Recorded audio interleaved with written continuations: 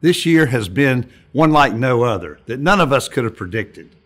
But the Lenoir-Rhyne community has proven to be resilient during this time of uncertainty.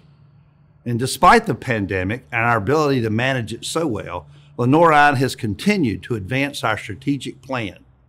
In the past year alone, Lenoir-Rhyne has achieved the following.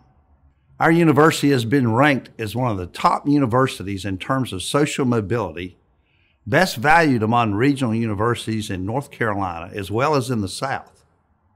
In addition, Lenoir-Rhyne ranked number 3 in North Carolina and 22nd in the South, with 100% of students receiving grants or scholarships to help with their cost of tuition, while 83% of our students receive need-based scholarships.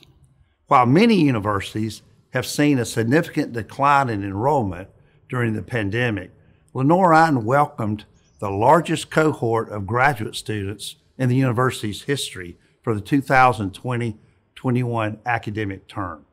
We enrolled over 900 graduate students this year, the highest number in our history in well over 100 from less than a decade ago.